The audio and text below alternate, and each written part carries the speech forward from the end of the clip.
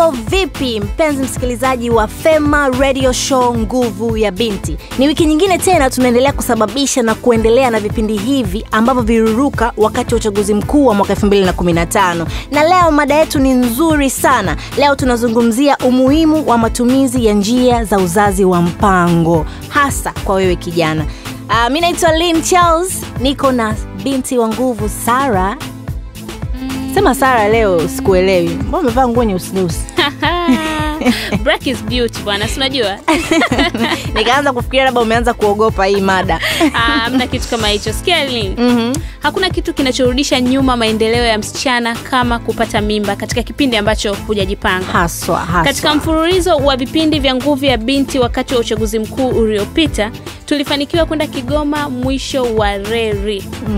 Kuna mengi yalizungumzwa.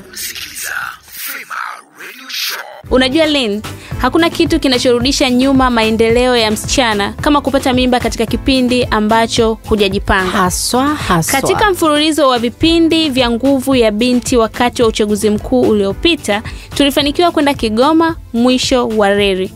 Kuna mengi yalizungumzwa. Na huko Kigoma mjadala ujikita sana kuhusu umuhimu wa matumizi ya njia za uzazi wa mpango ukiwalenga hasa vijana. Tuungane na binti wa nguvu Karo akikusanya maoni ya wananchi kutoka mkoani Kigoma. Fema Radio Show. Sauti yako. Hii ndo Kigoma na ninaelea ndani ya ziwa Tanganyika. Kama mnavyoona wenyewe ndani ya mandhari hii, nitakuwepo hapa nikusanya maoni ya wakazi wa hapa kuhusiana na swali la kwa nini ni vigumu kwa vijana kupata huduma ya njia za uzazi wa mpango. Ungana nami ninapoingia ndani ya jiji hili zaidi kukusanya maoni yetu. Ambao ni vijana lakini hawajui nini maana ya umuhimu wa uzazi wa mpango. Itakuwa tu ni elimu ndogo. Wanauoga kiona mwenzao ameenda kupata hiyo elimu, wanamcheka au wanamtupia maneno yale ambayo yeye mwenyewe atajihisi vibaya. Na paki kwa nini? Jitulizeni vijana. Vijana wengi wanakuwa bado hawajawa na huo mwamko. Kwa ndo maana inakuwa ngumu kupata huduma ya uzazi wa mpango. Watu wengi wanafikiri kwamba huduma ya uzazi wa mpango inatolewa kwa wanandoa tu na so kwa vijana. Fema Radio Show. Ndio show ya kijanja. Basi hayo ndio alikuwa maoni ya wananchi kuhusiana na matumizi ya njia za uzazi wa mpango. Mimi nadhani vijana wamefunguka na kusema ya moyoni namna wanavyofikiria kuhusiana na mada hii. Kabisa. Kuna ushuhuda mzuri sana kutoka kwa binti anaitwa Misingo. Kutoka Kigoma. Huyu Misingo bwana ni binti aliyepata ujauzito kwa sababu tu muuguzi wa afya ya uzazi alimnyima kupata huduma ya uzazi wa mpango. Ni swala la kusikitisha sana. Sana. Na uzuri ni kwamba Sara wewe mwenyewe ndio ulimfanyia mahojiano binti huyo. Hivyo tuungane na Sara akimfanyia mahojiano binti Misingo.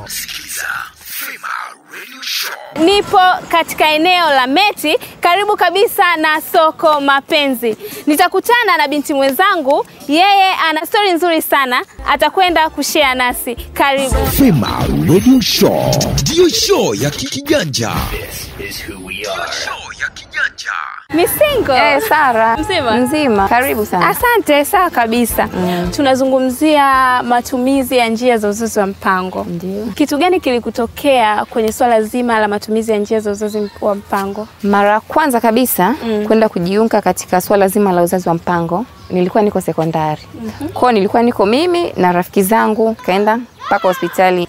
Tulipofika pale tukamkuta nesi, akatuuliza swali kwamba sisi ni watoto, yani kwa sisi bado wanafunzi. Kwa hiyo ni kwa nini tunahitaji kujiunga na uzazi wa mpango? Je, tupo katika mahusiano? Kwa sababu ni yule mama ni mtu mzima. Alafu huwezi kuchukulia rahisi kukubali kwamba ndio. Hapana, tukadanganya tukasema hapana. Sisi hatupo katika mahusiano. Akauliza sasa kama hamko katika mahusiano, kwa nini mnahitaji kujiunga na uzazi wa mpango? Kiukweli tulikosa jibu. Ikabidi tukashauriana pesa inakuaje? Tuondokeni. Kwa hiyo tumeondoka. Mwisho wa siku nikawa nimepata ujauzito. Fema Radio Show. Kiukweli roho iliniuma sana. Yaani tuseme mpaka sasa inaniuma sana nikikaa nikifikiria. Na kwa kuwa sasa hivi natumia hivyo natumia vijiti na sijapata ujauzito tuseme. Kwa hiyo nafikiria kama nesi angekubali kuniwekea vijiti tangu kipindi kile nilipoenda kumuomba, ningekuwa nafanya mambo yangu, umeelewa Kwa hiyo hicho waga nikikaa hivi nikifikiria kiukweli inaniuma sana. Karibu kwanza nyumbani kwetu. Hapa ndo nyumbani. Ya, hapa ndo nyumbani. Fema Radio Show. Ndio show ya kijanja. Mpaka mtu umeamua kwenda kujiunga na uzazi wa mpango.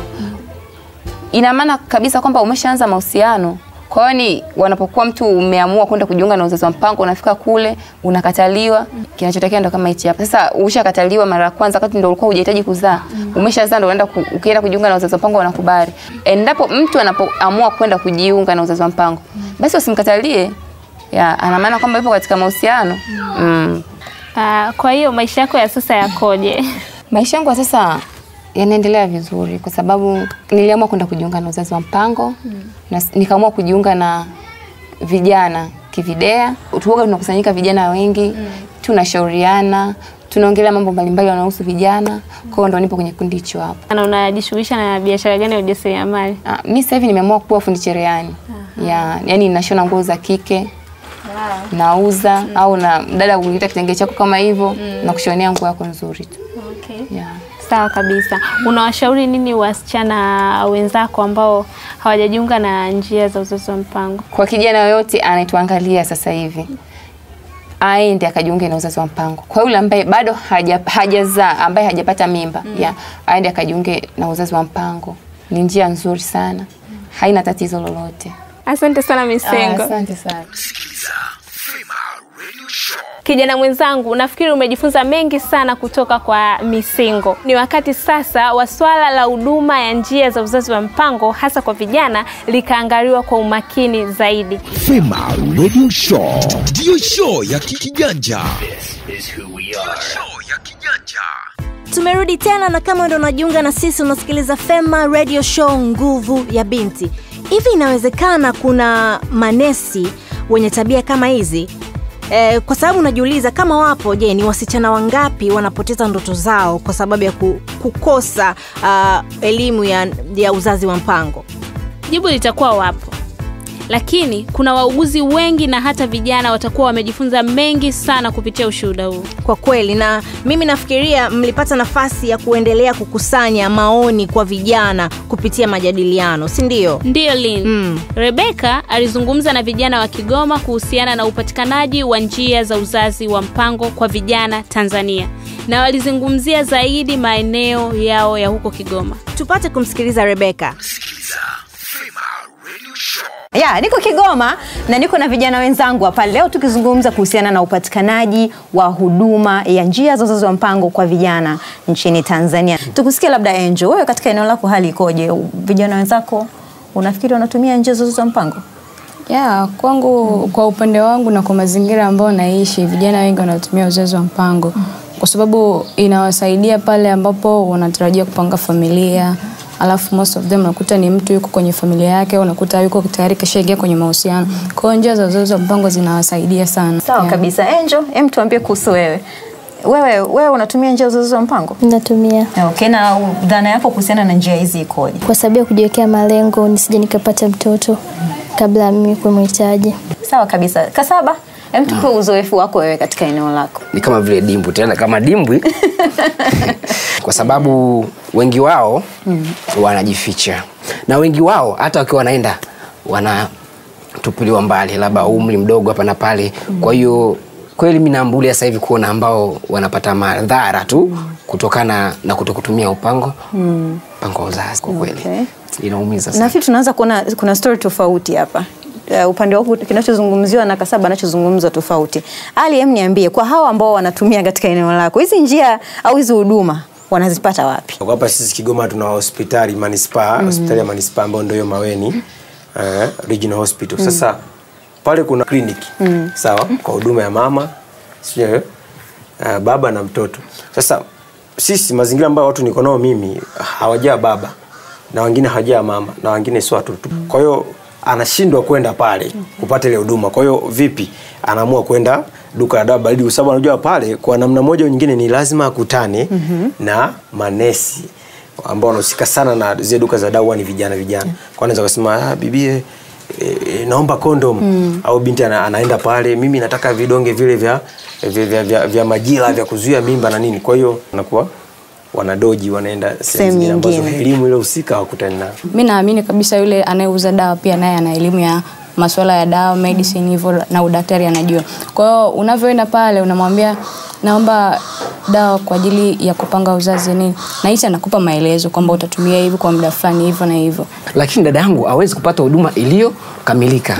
Baadaye ndio inakuja kuleta madhara sana. Sidhani ilikuwa mwaka gani, nakumbuka ilikuwa ni ilikuwa ni duka la madawa baridi, lilikamatwa na dada ambaye alienda kusomea mwezi mmoja tu.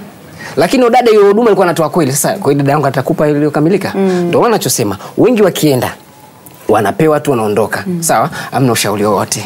Kwa baadaye inakuja madhara.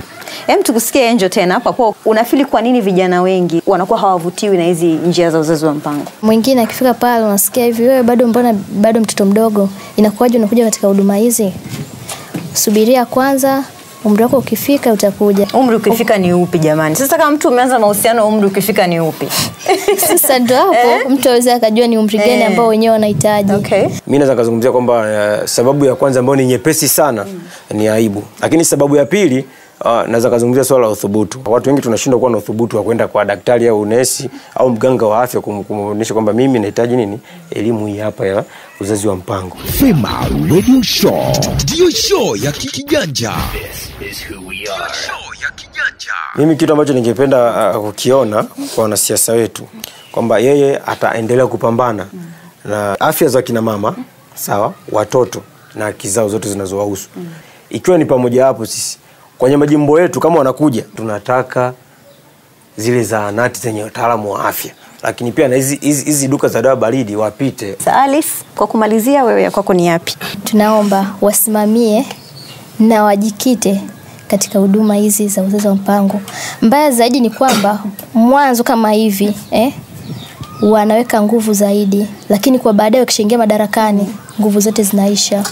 Tunaomba wasisahau, kwa sababu bila sisi hawezi wakawa wao, na bila wao hatuwezi tukawa sisi. Sawa. Kasaba, unasemaje wewe? Waweze kufikia sana kutoa support katika sekta ambazo zinaendeleza masuala ya mpango wa uzazi.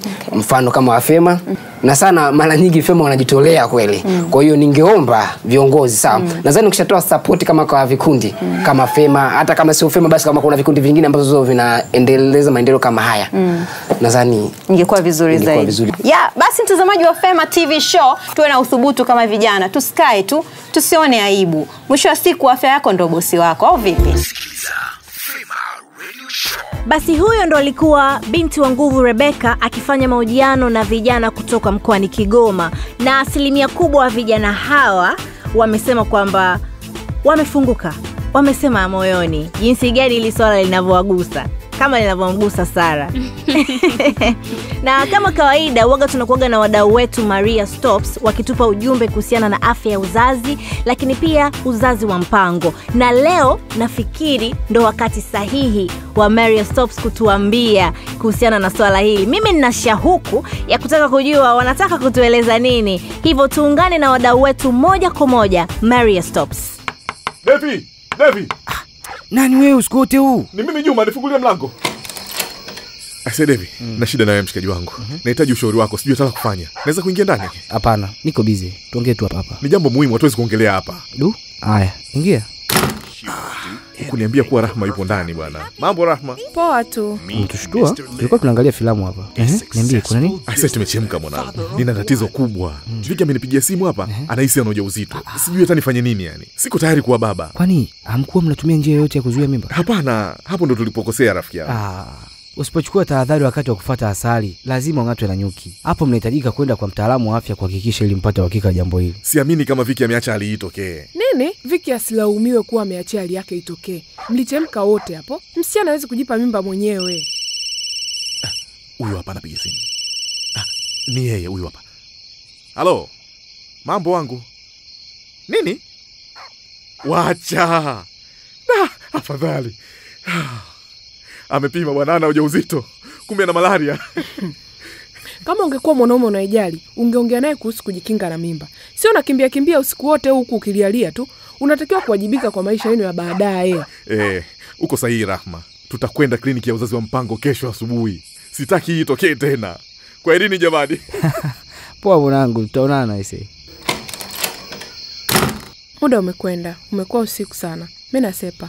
Lakini ongea na vijana wenzako Devi kuhusu uzazi wa mpango. Wanaume msilalamike kuwa uzazi wa mpango ni swala la wanawake tu. Wanaume pia mnatakiwa kushirikiana na wanawake kwenye kupanga maisha yenu ya kifamilia.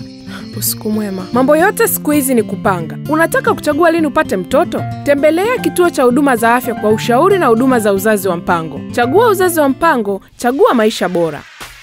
Basi huo ndo ulikuwa ujumbe kutoka kwa wadau wetu Maria Stops, na kwa sababu leo tunazungumzia njia za uzazi wa mpango, nafikiri umepata mengi zaidi na unaweza kufunguka kama vijana wa Kigoma walivyofunguka, ama sio? Ujumbe mzuri sana kutoka Maria Stops. Kufunguka ni muhimu ndini, lakini ni kuchukua hatua kwa kile ulichofunguka ni kitu kingine. Rebecca akasema afya yako ndo bosi wako. Kabisa. Hivi unafahamu kwamba Sara, watu wengi waga tunasahau kwamba unapokuwa na afya njema ndivyo unaweza kufanya vitu vingine. Hivyo kuna umuhimu wa kujali sana afya zetu ili tuweze kusonga mbele, lakini pia tuweze kufikia ndoto na malengo yetu. Bwana Ishi kama kawaida yuko pamoja nasi, nadhani ni wakati wa kuungana na Bwana Ishi. Fema Radio Show. Ndio show ya Kikiganja. Wewe ngoja kwanza. Wewe mbona baba anaopanga vitabu na wewe unapangua? Kiko wapi kiko kitabu? Mimi nahangaika. Kumbe ingi hapa. Nilikuwa naitafuta hiyo. Jana. Sasa tunaweza kupanga sababu nimeshakiona. Shika kwanza, ngoja nivipange hivi. Sasa umesikia? Mimi na mama yako tulikuwa na mipango na tulipanga kuwazaa nyinyi wawili tu, yani wewe na kaka yako Zuru. Basi, na hatukukurupuka wala hatukubahatisha kuwazaa nyinyi. Umenielewa? Ndio baba. Na lengo hapa ilikuwa nyinyi watoto wetu muweze kupata huduma bora, muweze kupata elimu bora, muweze kupata lishe bora, ili baadaye katika maisha yenu na nyinyi muweze kuwa na maisha bora. Umenisoma? Ndio baba. Sasa sikiliza Tunu. Na pesa za kuwapiga nyinyi pamba tunazo. Sababu tulipanga mipango, pesa za kuwapiga pamba tunazo, na mtapiga pamba kwa kwenda mbele. Nyinyi hamtakuwa na masuala maisha haya kauka nikuvae. Masuala yote ya kauka nikuvae yatakuwa tunafanyaje? Tunayaweka hapa, tunaitupa kule. Mpango mzima. Panga. Haya, hebu kaniletee kalamu kwanza. Niletee kalamu ili niweze kuandika hizo vizuri hapa. Niandike yote hapa. Lete kalamu hapa mara moja. Niletee kalamu tuandike mambo yote ambayo tunataka tuyapange vizuri. Wewe kumbe na nyinyi mnaniangalia. Sasa mimi na mpenzi wangu Tuli hatukukurupuka. Toka tulivyoanza mahusiano tulikuwa tunaenda kwenye vituo hivi vya huduma ya afya ya uzazi. Huduma ya afya ya uzazi tunapata pale huduma rafiki. Na mpaka hivi leo unaona mipango imekamilika hapa, watoto wawili, mambo yanaenda vizuri, kila kitu barabara. Sasa sijui wewe unangoja nini? Kama ulikuwa bado hujafanya maamuzi ya kwenda kwenye vituo vya afya ya uzazi wa mpango ili kupata hizo huduma rafiki, nenda sasa, mambo yapo, nenda uwe na mipango kama mimi na na familia yangu. Mpenzi msikilizaji, hii ni Fema Radio Show Nguvu ya Binti, mfululizo wa vipindi vilivyoruka mwaka wa uchaguzi 2015 kuhamasisha wasichana kushiriki katika masuala ya uongozi na maendeleo ya jamii kwa ujumla. Nadhani tumeshamsikia Bwana Ishi. Mimi kama kawaida nampenda sana Bwana Ishi kwa sababu ana design zake mwenyewe ambapo anafikisha ujumbe kwa jamii. Na kwa sasa nadhani tuweze kumsikiliza mtaalamu wetu ambaye yeye ataenda kutueleza mengi sana kuhusiana na mada yetu ya leo. Na safari hii tumepata nafasi ya kuungana na Martha Jerome kutoka WPC Kigoma. Fema Radio Show. Ndio show ya Kikiganja. Bado niko mkoani Kigoma nikiendelea kula migebuka na nimenawili kama unavyoniona. Leo niko na mwanaharakati kutoka katika shirika la Women Promotion Center WPC. Unafikiri kwa nini ni muhimu kwa mabinti kutafuta na kupata maelezo zaidi juu ya afya ya uzazi na elimu ya kijinsia? Kukosekana kwa huduma hizi muhimu kunasababisha mabinti kuto kufikia malengo yao yale waliojiwekea.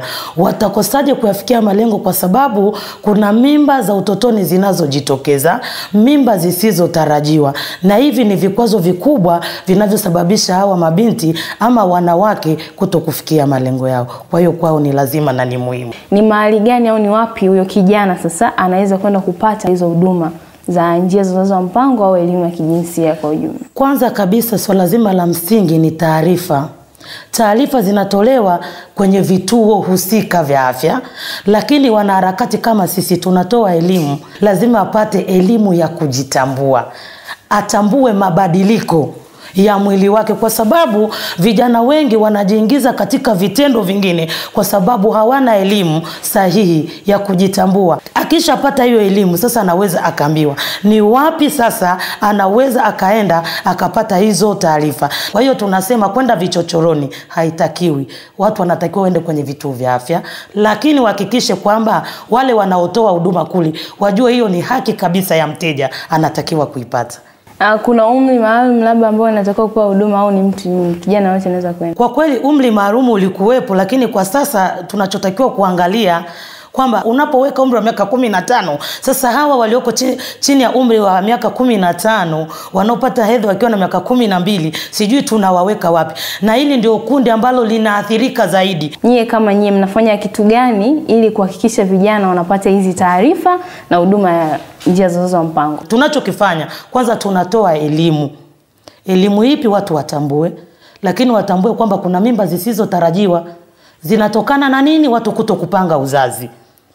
Na tunaitoa kwa jamii nzima, na tutahakikisha tumeifikia Tanzania nzima, sio Kigoma tu. Tanzania kwa ujumla tutafika na kuitoa elimu. Tutaitoa kwa wanawake, tunaitoa kwa vijana, mpaka kwa wakina baba.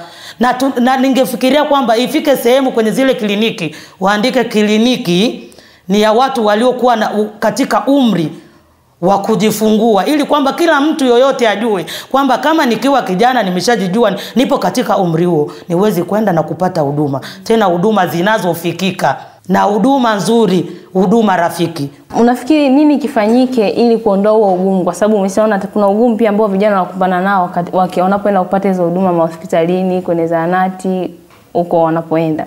Kuwepo sera madhubuti, na kama sera madhubuti zipo ziwe zinatekelezeka kama vile zilivyopangwa, kuhakikisha kwamba huduma zinafikiwa na zinapatikana, kwa sababu wakati mwingine mtu anakwenda anaambiwa kwamba huduma hiyo unayoitaka haipo, subiri kwanza. Sasa kama ninasubiri na haya mambo mengine yanasubiri, mambo yanaendelea, hayawezi kusubiri eti kwa sababu huduma haipo. Kwa hiyo serikali ihakikishe kwamba huduma sahihi zinatolewa, lakini wataalamu walioajiliwa wawe ni rafiki kwa wateja wao na wazitoe vile inavyotakikana.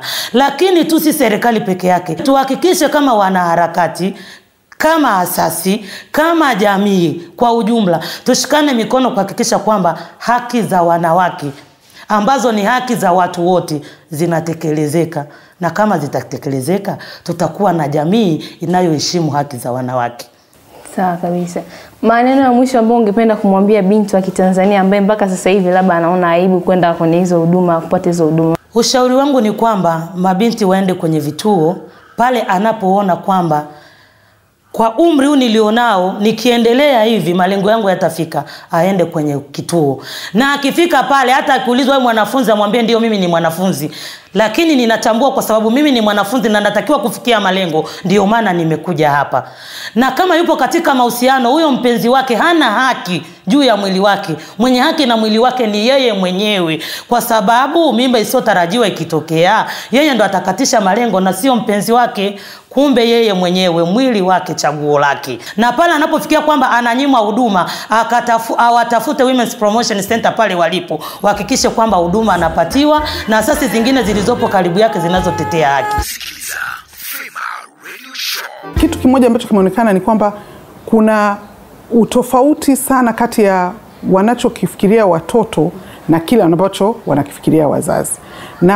Na hiyo gap inasababisha watoto kuwa wasiri mno. Kwa njia moja au nyingine ni lazima kuwe na mjadala wa wazi kabisa kwamba wazazi tutawapoteza watoto kwenye hizi ngono za mapema, na tutapata watoto wengi watapata mimba za utotoni, na tutapata matatizo makubwa mengine kama fistula na matatizo mengine yanayofanana na hayo kwa sababu ya kukataa kwamba kutoongea nao. Lakini pia lazima tukubali kwamba kuna uwezekano kabisa kwamba watoto wakaenda kwenye ngono. Kwa hiyo hili swala ni lazima tuliongee kwa pande zote mbili. Swala la uzazi wa mpango linatiliwa kipaumbele kikubwa sana. Ni jinsi gani sasa tunawafikia vijana? Hilo nafikiri ni swala, kwa sababu kama unavyosema swala la huduma rafiki, hilo ndio swala ambalo inabidi litiliwe mkazo, kwamba mara nyingi inahusiana na pale mama anapokwenda kujifungua, atakapokujifungua basi apewe huduma, na wengine wanaoenda kufuata nyota ya kijani wanaoambiwa njoo na mume wako, kama hukuja na mume wako basi huwezi kupata huduma. Nafikiri hapo ndipo inabidi tubadilike. Inabidi tukubali kwamba tusipo address kitu hapa, tatizo litakuja litukute hapa, na linapotukuta hapa linakuwa ni tatizo kubwa zaidi, linapoteza maisha, linampotezea mtoto hata uwezo wake wa kuja kupata watoto baadaye, na pia linaweza ndio linatusababisha kuingia gharama za kusema tuanze operations za fistula, kwa sababu tumekataa kupambana na kitu kilipokuwa hapa. Kwa hiyo ninafikiri hapo tu kwenye kwamba huduma zenyewe ziwe rafiki, hilo nafikiri ni swala ambalo linabidi bado lifanyiwe kazi. Fema Radio Show ndio show ya kijanja. Vema kabisa, hayo yalikuwa mahojiano kati ya Caro pamoja na mtaalamu wetu Martha Jerome. Na kiukweli mimba za utotoni imekuwa ni tatizo kubwa sana kwenye jamii, na hii imetokana na kutokuwa na uelewa wa matumizi sahihi ya njia za uzazi wa mpango. Si ndio Sara? Oh yes, na nafikiri kuanzia sasa jamii itakuwa imejifunza kitu kupitia kipindi hichi cha Fema Radio Show Nguvu ya Binti. Mimi naitwa Sara Beda. Mimi naitwa Lynn Charles, na nitaendelea kukukumbusha endelea kuungana nasi katika Fema Radio Show Nguvu ya Binti. Na kwa siku ya leo hakikisha wewe kijana, wewe binti unaufahamu na unauelewa juu ya njia za uzazi wa mpango. Tukutane tena wiki ijayo. Sisi ndo kama hivyo. Bye.